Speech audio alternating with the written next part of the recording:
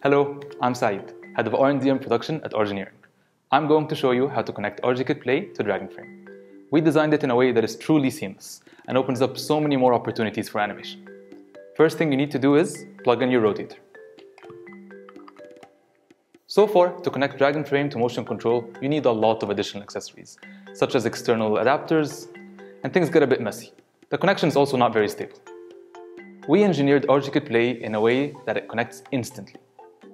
It also connects over Wi-Fi, which makes things a lot easier. First thing you need to do is go to your computer and connect to the Wi-Fi network. The Wi-Fi network is going to be RGKit_A followed by 4 digits. Then you enter the password. The next step is go to your phone and connect to the same Wi-Fi network. Then you open the RGKit Play app and go to stop motion mode. Here you'll find all your rotators listed. And these rotators, they're pretty smart. They just know each other. Each rotator has its own IP address. Now, back to the computer and let's open Dragonframe. In Dragonframe, in the top left corner, click on Scene and then click on Connections.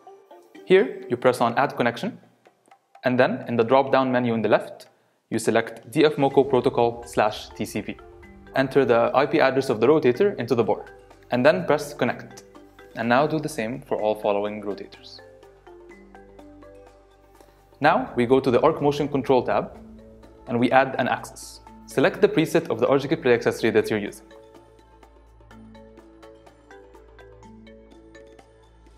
Here, in this scene, we're using 2 RGKit Play motors, a camera slider and a pusher. So I'm going to add another axis for the camera slider. Make sure all the channels are set to 1.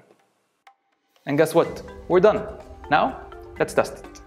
In under 1 minute, we'll film a scene of a ball bouncing naturally and sync it with a camera movement.